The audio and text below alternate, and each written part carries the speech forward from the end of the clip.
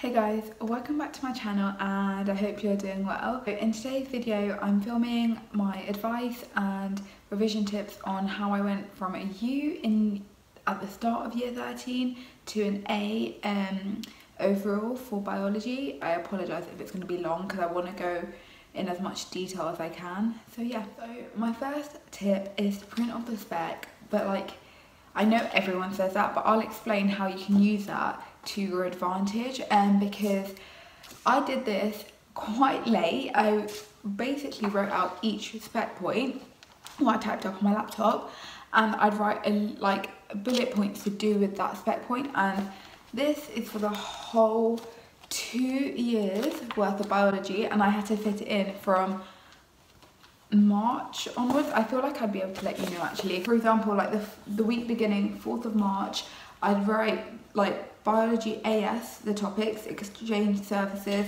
I'd do like 2 spec points for that, and then like I would do A2 because I left everything last minute, and so I had to fit everything 2 years worth of bio content into that. I'd have the spec point in bold. I didn't really care about titles and stuff. I'm sorry, you're doing A-level. Like there was no time to make things pretty, so like it's just time consuming. So I literally wrote enzymes at the top, the spec point in bold, the little things to do with that, and like for each part, all the spec points for the whole of OCR biology. And if you do bio and you do OCR, you'll know there is a lot.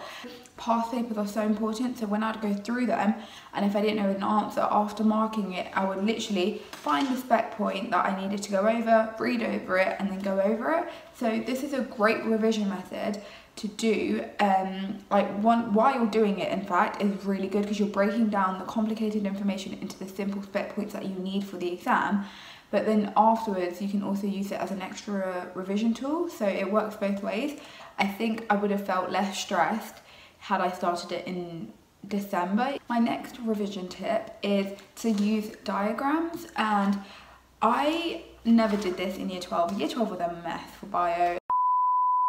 So I started using a lot more diagrams, and as you can tell, I drew them rather than in year 12. I literally I think I copied the whole textbook. I literally typed everything out, copied the diagrams, like copied and pasted it. So I didn't even learn the diagrams, I didn't understand them. Whereas this, I literally drew myself and I actually understood them. By drawing the diagrams, it really helped me understand what part is where and like the processes. And like as you can tell by my notes, look how simple they are, literally like a table. Like this is class notes, by the way. I wouldn't like be writing out the whole book. Even when I got home, I would not do that. I would literally do a table and like write out similarities and differences between different things. Like that's another example.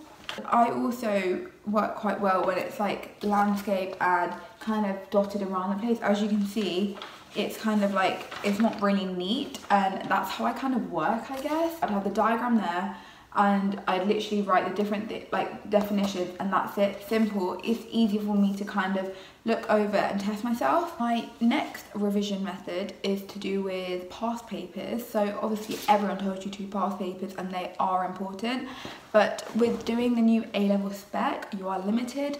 So just use them once you've done the whole spec. Once you've done, I'd say this, and you've gone over every single spec point, then do past papers, because that's what I did in year 13. Year 12, when I was doing them, I remember I just kept looking in the mark schemes because I hadn't gone over the content, I hadn't gone through it properly, so technically it wasn't really useful. Whereas after doing this, obviously I was pushing for time because I left it last minute, but because I did that, I then did the past papers properly, and that really helped. Like under time conditions, I actually knew the answers, so it did work out, I guess. I will leave a link as well to all the websites I've used, because there's a website called physics&mathstutor, and I'm sure everyone uses that because it is really good. In my spare time while watching something, I typed out, because they've got past papers per topic, and that's obviously really useful. They are old spec, but at the end of the day, if you want to know if you've got the knowledge, this is the best thing to do.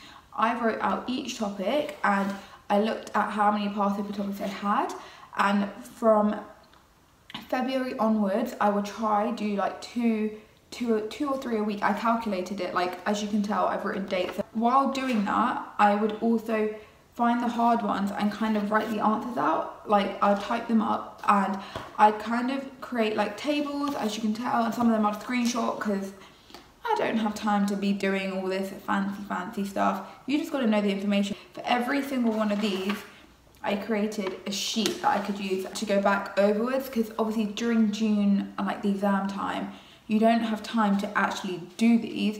Well, you could do, whereas I just used to look over this and test myself quickly because I didn't want to waste time of like finding it on the internet, then loading it and stuff like that. I just wanted it there. The day before an exam, any topic I struggle with, I'd go over it, kind of look through the mark scheme, understand the way that they want us to answer it, because they want the basic keywords. You get marks of that, because I tell you, I don't know if like the complicated stuff. I think the reason I got an A was because I used the basic knowledge and then applied that, whereas in year 12 I kind of tried to learn the complicated stuff without understanding the basics, so I would lose so many marks. So as you can see, I'd write the question of like, describe the process of cloning plants by tissue culture, which by the way came up in my exam.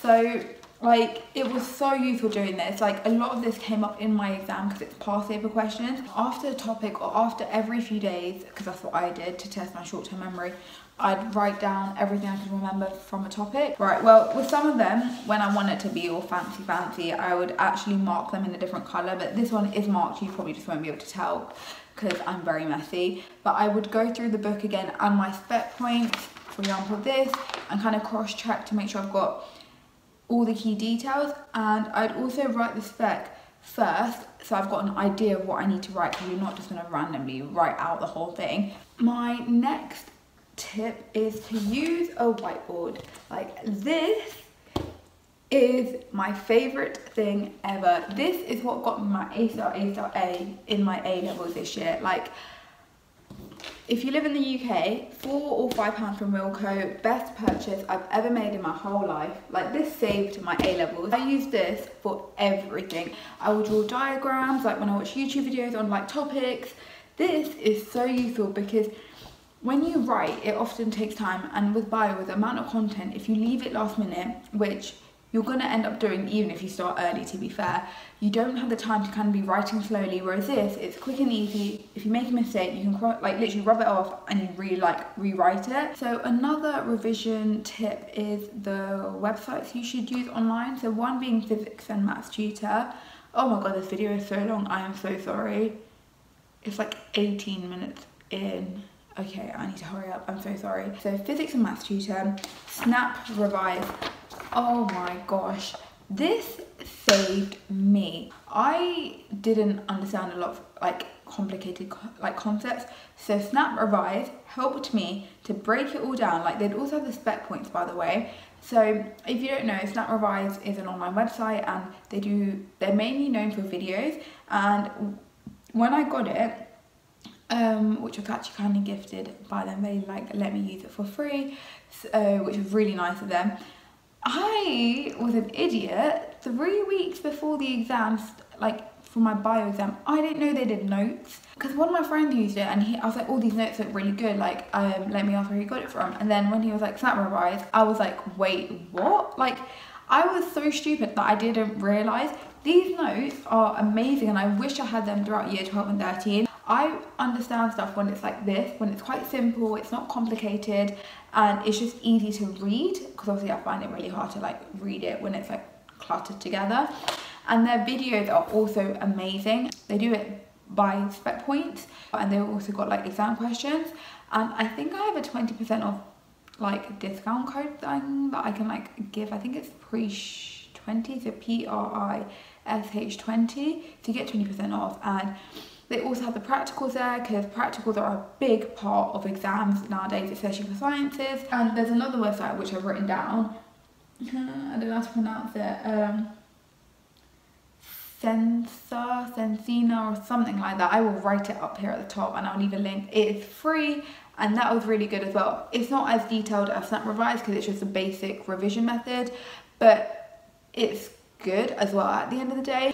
There are so many resources out there that you spend a lot of time looking for them, and I did that all the time. I wasted my time looking for resources, websites and everything. So these are the ones that I recommend you, and I will leave a link if you need to, like, if you want to use them, because that's what helped me get from a U to an A. My next tip, which is I guess for every subject, is to just be organised. See, look, the lighting just changes, look.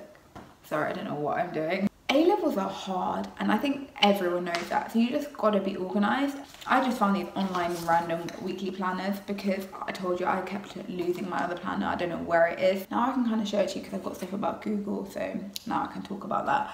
But like the days I was busy, so that was the day of my interview, I think. That's so crazy. Put in the different slots of when I was gonna do the spec points. So like on Wednesday after the interview, I was gonna do like at 7 o'clock one spec point, and like I've done this from April all the way throughout June to kind of know what I need to do. It's just different ways, I guess, because I used to change it up. And another way I did it, I typed it up on my Mac, so I kind of had a to-do list, and my other ones for other subjects were a lot more detailed, but bio I just had basically every topic I needed to do. So basically I'd had it like this. So just make sure you're organised, I'd say, for biology, because you can get it done. It's just you need to be smart about how you do it, and for each topic you need to do the range of things. So you need to have notes, but simple notes. Don't have like tons and tons of notes. You need to have diagrams, you need to have done past papers, you need to have like a revision method or revision thing that you do, like me, like I use the whiteboard. Like find your thing and then keep using that, but be consistent and do that for each topic. Don't do it for like respiration. You need to do it for everything, because any one of those topics can come up. And my last tip is flashcards. Well, okay, so I've hated flashcards, I still do, they don't work. I tried them from year 9 onwards for GCSEs, they did not work until 2 to 3 weeks before the exam, when I was doing my past paper question, like when I had written it out or like copied and pasted the mark schemes onto it so that I could go over it.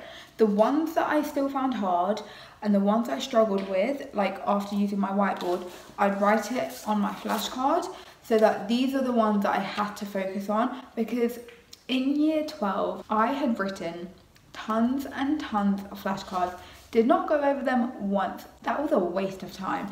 There are only 1 or 2 questions from each topic I struggle with. What do I do? So I tried it out and it really worked, because in the evening I would just look at them, and there was only about 20, I'd say, that I had.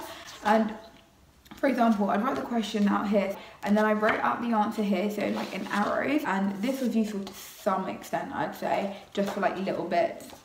So from the title of the video, you'll know that I've been getting U's practically for 2 years, since even in September, and I managed to get an A. And I want to prove to you guys who struggle to kind of believe in themselves, because I never did, you can do it. If I can do it, I am telling you, no one ever believed that I could get an A. I didn't even believe myself. My teacher did it. No one did. At this point, all I wanted was to get a C, and I want to show you that you can get U's all year, but you can still smash the last exam. I was disheartened for the last 2 years when I wasn't predicted a B, and all my tests I've been getting U's. So 23, that was a U. I got 26. I think this is 26 out of 100 or something, so a U. Then I got a D there. I got 22 again, and as you can tell, it's a U. Then I had another U, because that was 16 out of 50. Then I had, this one's not so bad, 35 out of 66, pretty decent for me. Then I've got, as you can tell, 42, which is a D. Then I got 28 out of 70, which I think was a D. And then I've got a retest, because I had to do many retests last September. So I had a mock in year 12 to decide predicted grades, got a D in that, and my predicted was C. I was trying to get a B predicted for uni, and we got another chance in September for a resit. I ended up getting a U in that one, so I think I got lower. So obviously she couldn't move it up, which was fair enough, and somehow I managed to get the A, so, you know. Just saying, you can do it, honestly. If I've been getting U's and D's and E's, like, you've got this. Let me know in the comments down below what other videos you want me to do. And yeah, and any questions, I'm happy to help you like Now I feel like with bio I'm a lot more confident in terms of, not the content by the way, but like on how to revise and if you need extra like tips and stuff. So yeah, I shall see you later. Bye.